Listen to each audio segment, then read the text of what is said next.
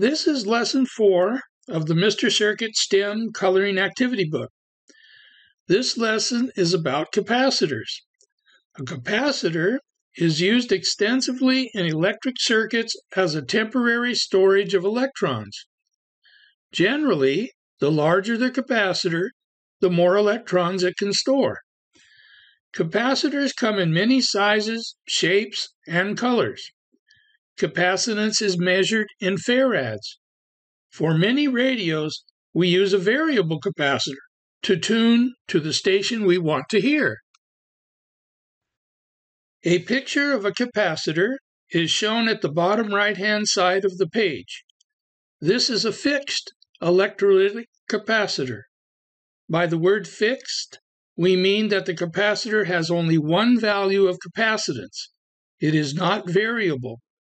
The one shown on the page has a value of 680 millionths of a farad, sometimes called 680 microfarads, and can handle up to 16 volts.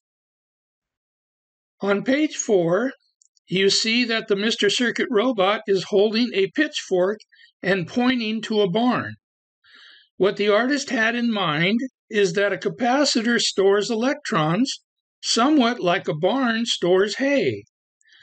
What does a capacitor do in an electronic circuit? At the bottom of page 4, what does Mr. Circuit say?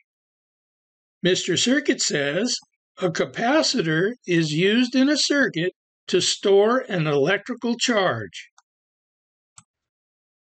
At the middle of the bottom of the page, you will see a typical schematic symbol that is used by engineers and technicians to represent a capacitor. The symbol has 4 lines with a plus sign.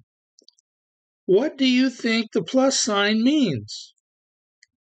The plus sign is necessary because it indicates the polarity of the capacitor. Not all capacitors have polarity, but the one that we use here does.